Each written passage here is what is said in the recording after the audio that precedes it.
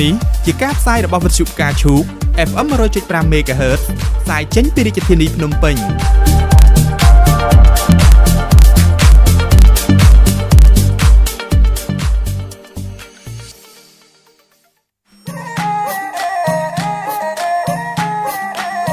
ប្រិយមិត្តជាទីមេត្រីសូមរងចាំស្ដាប់នាទីកំណាព្យខ្មែរនៃវិទ្យុផ្កាឈូកនាពេលបន្តិចទៀតនេះ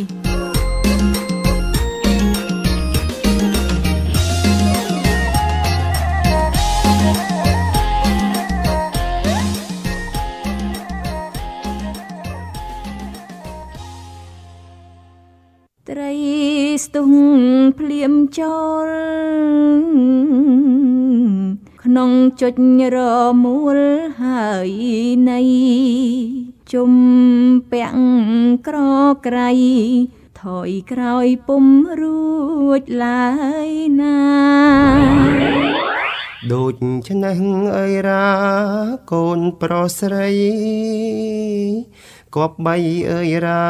ពិចារណាព្រោះនាងអើយរាស្នងខេមរាគេកាអើយរាជាតិ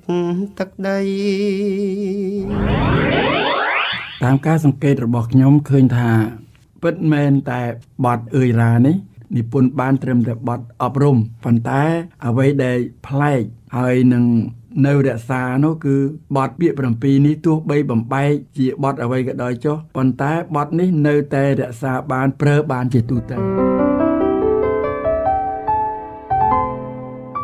ប្រភពស្នាដៃនៃកំណាព្យនិងប្រវត្តិអ្នកនិពន្ធខ្មែរកម្រងពាក្យពេចន៍ដ៏ពីរោះបង្កប់នៅខ្លឹមសារអប់រំដ៏ប្រពៃ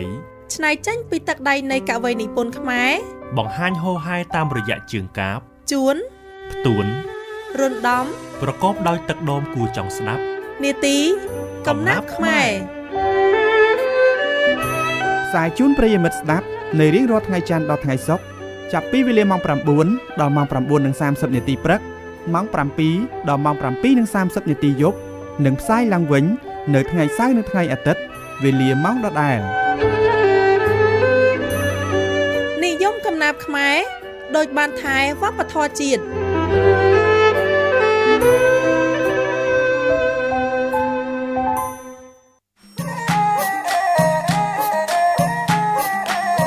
ប្រិយមិត្តជាទីមេត្រីសូមរងចាំស្ដាប់នាទីកំណាព្យខ្មែរនៃវិទ្យុផ្កាឈូកនាពេលបន្តិចទៀតនេះ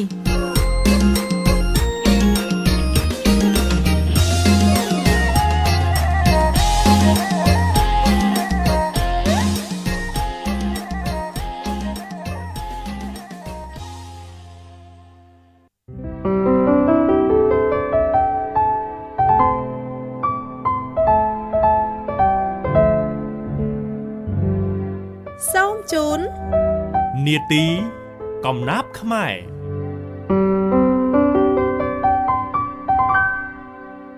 លើកស្ទួយសិល្បៈកំណាព្យខ្មែរឲ្យបានថ្កើងថ្កាន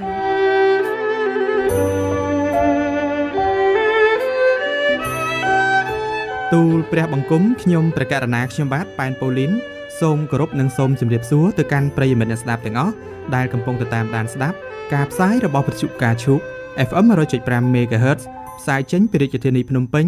ជាទីគោរពនិងជាទីមេត្រីបាទសូមស្វាគមន៍មកកាន់នាទីកំណាព្យខ្មែរដែលនាទីយើងមានផ្សាយជូនប្រិយមិត្តស្ដាប់នៅរៀងរាល់ថ្ងៃច័ន្ទដល់ថ្ងៃសុក្របាទកាលពីវគ្គមុនប្រិយមិត្តបានឆ្វេងយល់ពីប្រធានបទទំនាក់ទំនងកំណាព្យក្នុងទំនុកចម្រៀងមហោរីវគ្គទី1រួចមកហើយឃើញថាលោកសាស្ត្រាចារ្យវ៉ាន់សុនលោកបានបញ្ជាក់ថាកំណាព្យបទពាក្យ4មានកំណើតនៅក្នុងសម័យនគរភ្នំរីឯចម្រៀងនៃវង់ភ្លេងមហោរីវិញមានកំណើតនៅចុងសម័យអង្គរជាមួយគ្នានោះប្រិយមិត្តក៏បានរីករាយស្ដាប់នៅការច្រៀងនៃកំណាព្យបទពាក្យ4ក្នុងទំនុកបទឱសថមហោរីដែលមានចំណងជើងថាឱសថមហោរីយ៉ាងពីរោះពីសំណាក់លោកអុកគង់សុធាផងដែរយ៉ាងណាមិញនៅក្នុងថ្ងៃនេះនាទីកំណាព្យខ្មែរសូមលើកយកកិច្ចសន្ទនាប្រធានបទទំនាក់ទំនងកំណាព្យក្នុងទំនុកចម្រៀងមហោរីវគ្គទី2មកពិភាក្សាជាបន្តទៀតចង់ដឹងថាតើទំនុកចម្រៀងឱសថមហោរីបែបកំណាព្យមានវត្តមាននៅក្នុងអារម្មណ៍ប្រជាជនតាំងពីពេលណាហើយលោកអុកគង់សុធានឹងបង្ហាញជូនពីចម្រៀងមហោរីបទអ្វីខ្លះទៀតនោះ បាទដូច្នេះនៅក្នុងបន្ទប់ផ្សាយនាពេលបន្តិចទៀតនេះយើងនឹងមានការបកស្រាយពន្យល់ផ្ទាល់ពីសំណាក់លោកសាស្ត្រាចារ្យវ៉ាន់សុនរួមទាំងលោកអុកគង់សុធាបាទសូមបញ្ជាក់ថាលោកសាស្ត្រាចារ្យវ៉ាន់សុនគឺជាកវីនិពន្ធជើងចាស់តាំងតែពីជំនាន់ទសវត្សរ៍ឆ្នាំ60មកម្លេះពីឆ្នាំ1962ដល់ឆ្នាំ1965លោកសាស្ត្រាចារ្យវ៉ាន់សុនជាអ្នកនិពន្ធទំនុកច្រៀងនៃក្រុមតន្ត្រីព្រះរាជទ្រព្យជាមួយនឹងគ្រូភ្លេងផ្សេងទៀតបន្ទាប់មកនៅក្នុងឆ្នាំ1965ដល់ឆ្នាំ1970លោកគឺជាតន្ត្រីករសាក់សូហ្វូនតេណ័រអ្នកនិពន្ធបទភ្លេងទំនុកច្រៀងនៃក្រុមតន្ត្រីរាជតម្រួតភិរមក្នុងឆ្នាំ1980លោកសាស្ត្រាចារ្យវ៉ាន់សុនធ្លាប់ជាអនុប្រធានភ្លេងត្រែតបនិងជាប្រធានក្រុមសិល្បៈមហាជនអ្វីដែលកាន់តែពិសេសគឺលោកសាស្ត្រាចារ្យវ៉ាន់សុនបានស្រាវជ្រាវនិងចងក្រងក្បួនតែងកំណាព្យបទអន្តរជាតិឬហៅថាបទអន្តរជាតិជាបុគ្គលរួមទាំងការស្រាវជ្រាវជាក្រុមមានដូចជាវិធីសាស្ត្រតែងនិពន្ធបទមូលដ្ឋានគ្រឹះបំបែកចេញពីច្បាប់ដើមឬហៅថាបទទ្វេមាត្រសរុបទាំងអស់74បទនិងរបៀបស្មូតកំណាព្យទាំង59បែបទៀតក្នុងជីវិតជាកវីនិពន្ធនិងជាអ្នកស្រាវជ្រាវអស់រយៈពេលជាងកន្លះសតវត្សរ៍មកនេះលោកសាស្ត្រាចារ្យវ៉ាន់សុនធ្លាប់បានទទួលជ័យលាភីចំណាត់ថ្នាក់លេខ1នៅទូទាំងប្រទេសនិងទទួលបានពានរង្វាន់មេដាយមាសពីក្រសួងវប្បធម៌និងវិចិត្រសិល្បៈចំពោះស្នាដៃរបស់លោកដែលបានចំណាយពេលនិពន្ធនិងចងក្រងសៀវភៅកំណាព្យជាច្រើនក្បាលបន្ថែមពីលើនេះទៀតពានរង្វាន់ថ្នាក់ជាតិលោកសាស្ត្រាចារ្យវ៉ាន់សុនលោកក៏ទទួលបានពានរង្វាន់អក្សរសិល្ប៍ទន្លេមេគង្គសម្រាប់កំណាព្យបែបប្រវត្តិសាស្ត្រព្រះនាងកែវនៅទីក្រុងវៀងច័ន្ទប្រទេសឡាវក្នុងឆ្នាំ2010និងទទួលបានពានរង្វាន់សថនភោថ្នាក់កវីអាស៊ាន10ប្រទេសសម្រាប់កំណាព្យរបាំប្រពៃណីខ្មែរនៅទីក្រុងបាងកកប្រទេសថៃកាលពីឆ្នាំ2013ទៀតផងបាទចំណែកលោកអុកគង់សុធាគឺជាអ្នកស្មូតកំណាព្យអាជីពលោកធ្លាប់បានរៀនស្មូតកំណាព្យពីលោកយាយអឹមថុលតាំងពីកុមារភាពនៅឯខេត្តបាត់ដំបងនៅក្នុងឆ្នាំ2015លោកក៏បានរៀនស្មូតកំណាព្យដោយផ្ទាល់ជាមួយនឹងលោកសាស្ត្រាចារ្យយ៉ាន់វរិននៅក្លឹបអភិរក្សជ័យលាភីដែលលោកទទួលបានគឺថ្ងៃទី6ខែធ្នូឆ្នាំ2018លោកបានប្រឡងជាប់ផ្នែកស្មូតកំណាព្យលេខ1នៅក្រសួងធម្មការនិងសាសនាបាទដូច្នេះខ្ញុំបាទសូមអនុញ្ញាតគោរពនិងសូមជម្រាបសួរលោកសាស្ត្រាចារ្យវ៉ាន់សុនរួមទាំងលោកអុកគង់សុធាតតែម្ដងសូមជម្រាបសួរលោកសាស្ត្រាចារ្យវ៉ាន់សុនបាទសូមអរគុណលោកប៉ែនពូលីនបាទសូមជម្រាបសួរលោកសុធាបាទសូមជម្រាបសួរបងបាទកាលពីវគ្គមុនលោកអុកគង់សុធាបានលើកយកនៅបាទកំណាព្យបទពាក្យ4បាទដែលជាទំនុកចម្រៀងមហោរីមានចំណងជើងថាឱសថមហោរីអញ្ចឹងសូមងាកទៅកាន់លោកសាស្ត្រាចារ្យវ៉ាន់សុនវិញម្ដងបាទសូមអញ្ជើញលោកសាស្ត្រាចារ្យជួយជម្រាបឲ្យកាន់តែច្បាស់បន្តិចថាតើប្រទះឃើញវត្តមាននៃបទនេះនៅក្នុងអារម្មណ៍របស់ប្រជាជនខ្មែរយើងតាំងពីចំនួនណាមកដែរបាទលោកសាស្ត្រាចារ្យអរគុណលោកប៉ែនពូលីនចំពោះសំណួរដែលលោកសួរថាតើបទឱសថមហោរីនឹងបានជ្រួតជ្រាបទៅដល់ដួងចិត្តរបស់កលបុត្រកលស្ដារខ្មែរយើងពីពេលណាមកបើជាទស្សនៈខ្ញុំគឺនៅពេលដែលយើងចូលសាលារៀនបាទនេះទៅបើខ្ញុំមិនច្រឡំទេគឺនៅពេលដែលយើងចូលសាលារៀនហ្នឹងហើយម្យ៉ាងទៀតបើប្រៀបធៀបនឹងអាយុកាលរបស់នៃវងភ្លេងមហោរីបទហ្នឹងគឺកើតនៅទន្ទឹមគ្នាក្រោយពេលដែលចុងសម័យមហានគរបាទសូមអរគុណបាទអរគុណច្រើនបទនេះគឺមានប្រវត្តិទៅនឹងទំនុកវងភ្លេងមហោរីហ្នឹងយូរហើយបានតាំងពីសម័យមហានគរបើសិនជាគិតអំពីភាពពេញនិយមឬក៏ជ្រៀតចូលក្នុងអារម្មណ៍ប្រិមិត្តគឺនៅពេលដែលកុមារចាប់ផ្ដើមចូលរៀនបទនេះគឺមានដាក់បញ្ចូលក្នុងកម្មវិធីសិក្សាបាទផ្នែកភាសាខ្មែរនៅថ្នាក់បឋមសិក្សាផងដែរបាទអញ្ចឹងបងប្អូនមួយចំនួន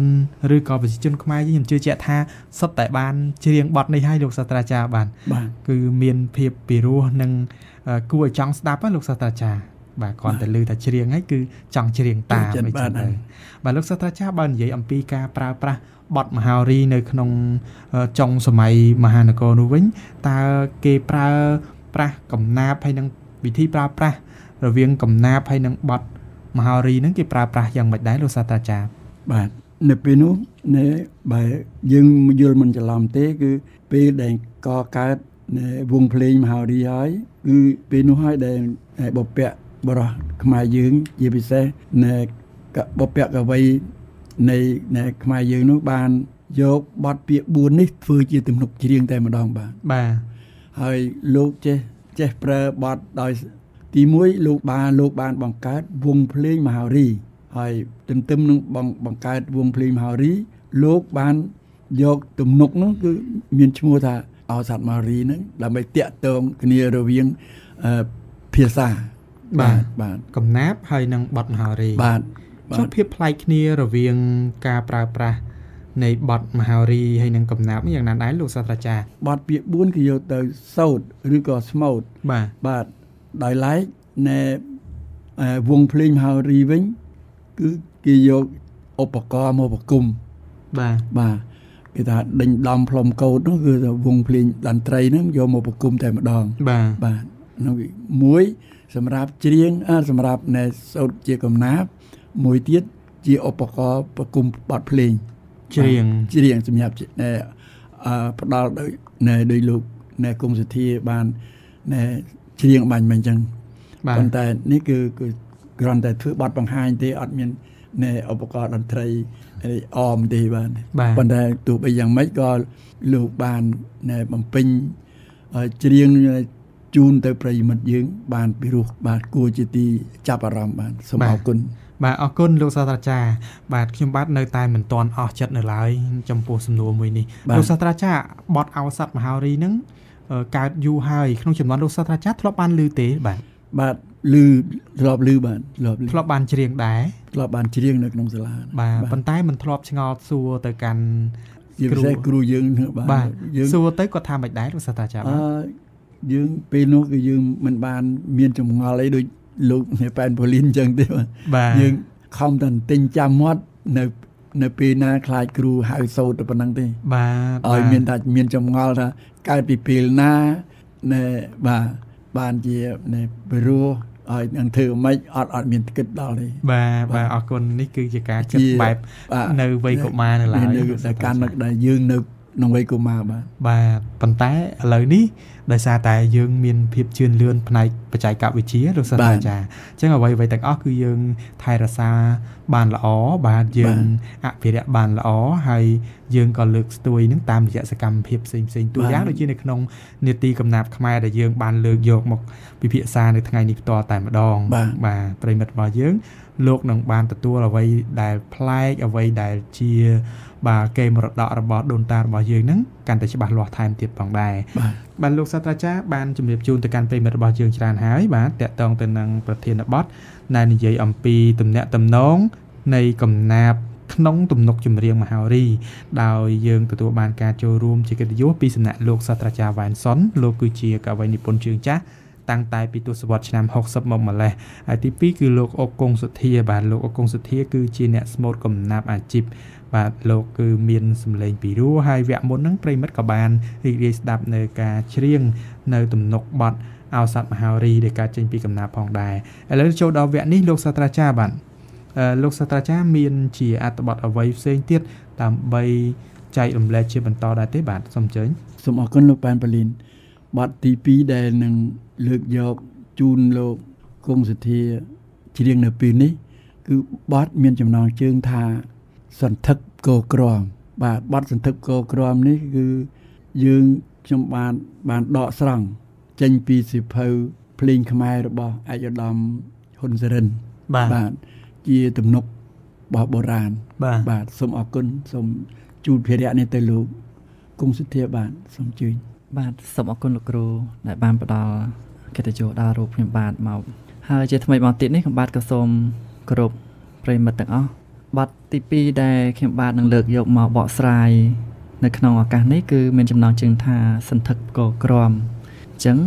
បើពីរោះឬមិនពីរោះយ៉ាងណាក៏សូមប្រិយមិត្តអរលោកស្រីទាំងអស់អ្នកនាងកញ្ញាទាំងអស់មេត្តាខន្តីអភ័យទោសដល់រូបខ្ញុំបាទផងសូមអរគុណ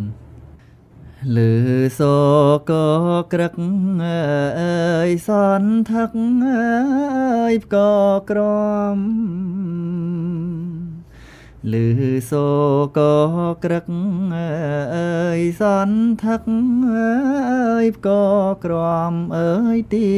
ញដៃមកផ្ដាំនៅរងអើយរតេងបងផ្ដាំរួចហើយអើយបងឡើងអើយផាយសេះបងផ្ដាំរួចហើយអើយបងឡើងអើយផាយសេះអើយតឹងទ្រូងស្ទើប្រេះសេះលន់អើយឆ្ងាយទៅរត់អើយស្រីរត់អើយរត់ណាយអើយស្រីរត់អើយស្រីរត់អើយរត់ណាយអើយស្រីរត់អើយមួយថ្ងៃនឹងប្រត់អើយសូមដៃអើយរត់កោយដៃស្ដាំស្រពន់អើយដៃឆ្វេងអើយនៅឡើយដៃស្ដាំស្រពន់អើយដៃឆ្វេងអើយនៅឡើយអើយសូមដៃរត់កោយឲ្យអង្គអើយចិត្តបងបាទសូមអរគុណនិយមកំណាព្យខ្មែរដូចបានថែវប្បធម៌ជាតិ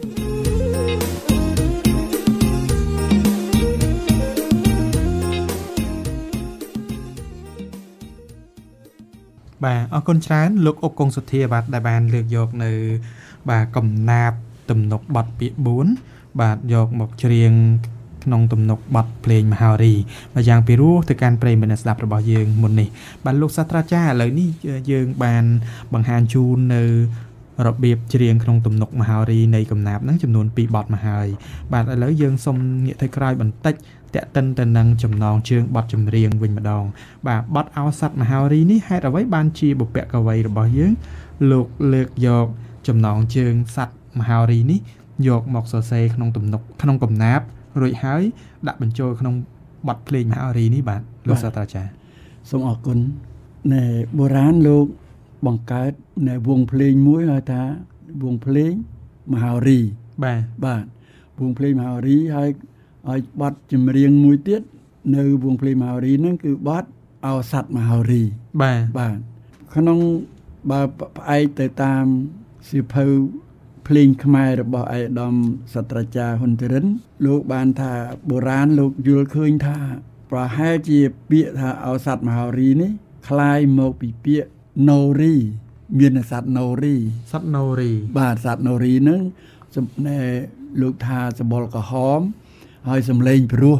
បាទជាសត្វបក្សីលោកសាស្ត្រាចារ្យជាសត្វបក្សីបាទសត្វបក្សីបានវាស៊ីផ្លែជ្រៃបា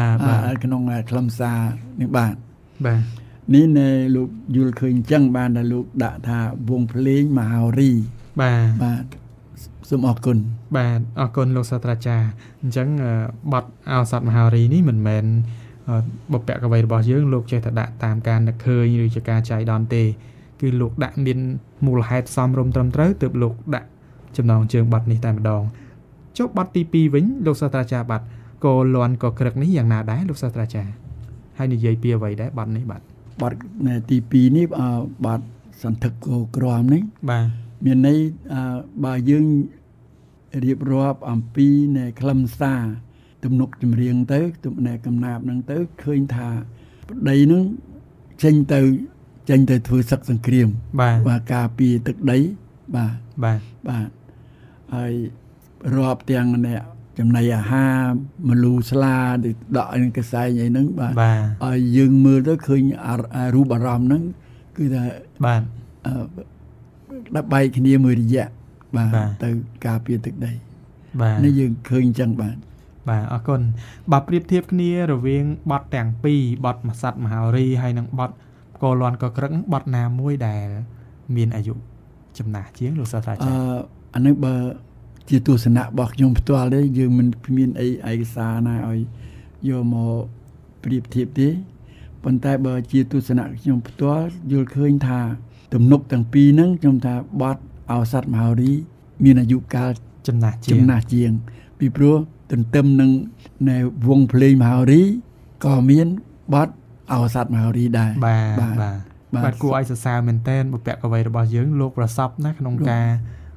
ចាប់យកនៅចំណុចពិសេសពីធម្មជាតិយកមកភ្ជាប់ជាមួយនឹងការរស់នៅ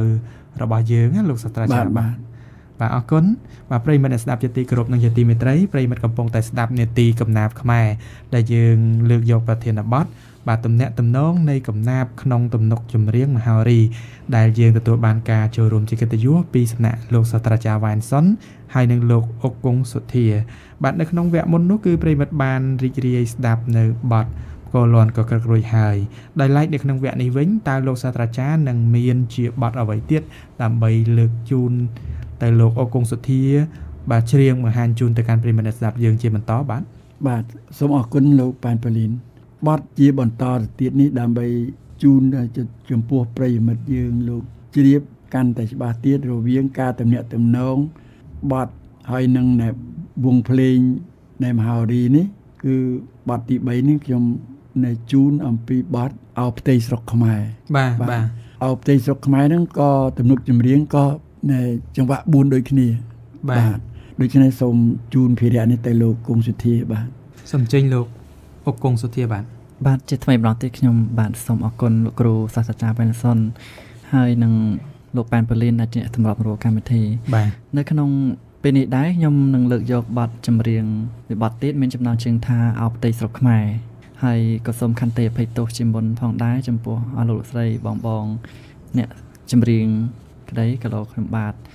សូត្រឬក៏ច្រៀងទៅមានការខុសឆ្គងក៏សូមខន្តីអភ័យទោសផងដែរបាទអរគុណអោ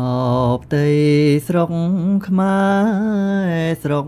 ខ្មែរយប់ខែភ្លឺថ្លាអោផ្ទៃស្រុកខ្មែរស្រុកខ្មែរយប់ខែភ្លឺថ្លានាងស្រុកធ្វើការអ្នកអើយលោកអើយនាងស្រុកធ្វើការ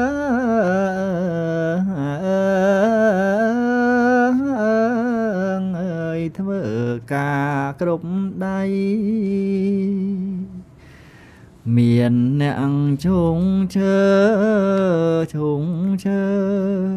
រៀបធ្វើផ្ទាំងថ្មីមានអ្នកជុងឈើរៀបធ្វើផ្ទាំងថ្មីរីពួងស្រីលោកអើយអ្នកអើយរីពួងស្រីអ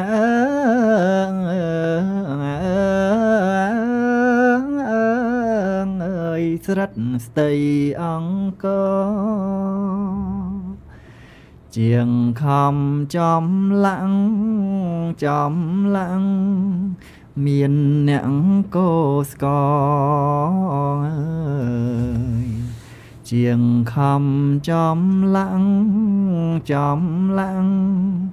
មានអ្នកកោស្កកញ្ញារូបល្អលោកអើយអ្នកអើយកញ្ញារូបល្អ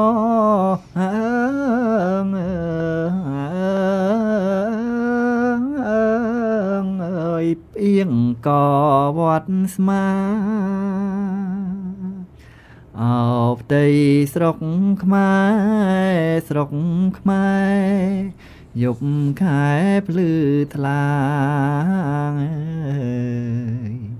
អោផ្ទៃស្រុកខ្មែរយប់ខែភ្លឺថ្លាជាគេដូនតាលោកអើយអ្នកអើយ យជាគេដូនតាអើ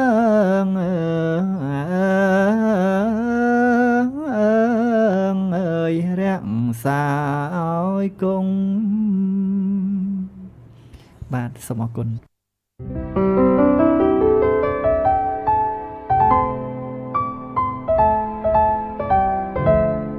ប្រិយមិត្តអ្នកស្ដាប់ជាទីគោរពនិងជាទីមេត្រីនាទីកំណាព្យខ្មែរដែលបានលើកយកកិច្ចសន្ទនាប្រធានបទទំនាក់ទំនងកំណាព្យក្នុងទំនុកចម្រៀងមហោរីវគ្គទី2ដែលប្រិយមិត្តទើបបានស្ដាប់អំបញ្ញមិញនេះសូមស្លេះតែត្រឹមនេះសិនសូមប្រិយមិត្តរងចាំតាមដានស្ដាប់ការពិភាក្សាវគ្គទី3នៅពេលក្រោយទៀតតាមពេលវេលានិងម៉ោងដដែលក៏សូមថ្លែងអំណរគុណយ៉ាងជ្រាលជ្រៅចំពោះលោកសាស្ត្រាចារ្យវ៉ាន់សុនគឺជាកវីនិពន្ធជើងចាស់តាំងតែពីទសវត្សរ៍ឆ្នាំ60មកម្លេះលោកធ្លាប់បម្រើការងារជាអ្នកនិពន្ធទំនុកច្រៀងនៃក្រុមតន្ត្រីព្រះរាជទ្រព្យជាតន្ត្រីករសាក់សូហ្វូនតេណ័រអ្នកនិពន្ធទំនុកភ្លេងនិងទំនុកច្រៀងនៃក្រុមតន្ត្រីរាជតម្រួតភិរមលោកសាស្ត្រាចារ្យវ៉ាន់សុនបានចំណាយពេលស្រាវជ្រាវនិងចងក្រងក្បួនតែងកំណាព្យមានបទអន្តរជាតិឬហៅថាបទអន្តរជាតិជាបុគ្គលនិងការស្រាវជ្រាវជាសហក្រុមមានដូចជាវិធីសាស្ត្រតែងនិពន្ធកំណាព្យបទមូលដ្ឋានគ្រឹះបំបែកចេញពីច្បាប់ដើមឬហៅថាបទទ្វេមាត្រសរុបទាំងអស់មាន74បទរបៀបសូត្រកំណាព្យ59បែបក្នុងជីវិតជាកវីនិពន្ធនិងជាអ្នកស្រាវជ្រាវអស់រយៈពេលជាងកន្លះសតវត្សរ៍មកនេះលោកសាស្ត្រាចារ្យវ៉ាន់សុនទទួលបានពានរង្វាន់ថ្នាក់ជាតិនិងថ្នាក់អន្តរជាតិយ៉ាងច្រើនបាទទី2គឺលោកអគង់សុធាបាទជាអ្នកស្មូតកំណាព្យអាជីពលោកធ្លាប់បានរៀនស្មូតកំណាព្យពីលោកយាយអ៊ឹមថុលតាំងពីកុមារភាពនៅឯខេត្តបាត់ដំបងនៅក្នុងឆ្នាំ2015លោកក៏បានរៀនស្មូតកំណាព្យដោយផ្ទាល់ជាមួយនឹងលោកសាស្ត្រាចារ្យយ៉ាន់វរិននៅក្លឹបអភិរក្សជ័យលាភីដែលលោកទទួលបានគឺថ្ងៃទី6ខែធ្នូឆ្នាំ2018លោកបានប្រឡងជាប់ផ្នែកស្មូតកំណាព្យលេខ1នៅក្រសួងធម្មការនិងសាសនាបាទហើយខ្ញុំបាទក៏សូមថ្លែងអំណរគុណយ៉ាងជ្រាលជ្រៅចំពោះប្រិយមិត្តអ្នកស្ដាប់របស់យើងសូមជូនពរបាទសូមទទួលបាននូវសុខភាពល្អទាំងផ្លូវកាយទាំងផ្លូវចិត្តបាទដើម្បីសម្រេចបាននូវសុភមង្គលផ្ទាល់ខ្លួនក្នុងក្រុមគ្រួសារនិងសង្គមជាតិទាំងមូលសម្រាប់ពេលនេះខ្ញុំបាទប៉ែនប៉ូលីនរួមទាំងលោកសាស្ត្រាចារ្យវ៉ាន់សុននិងលោកអុកគង់សុធាសូមអរគុណនិងសូមគោរពលា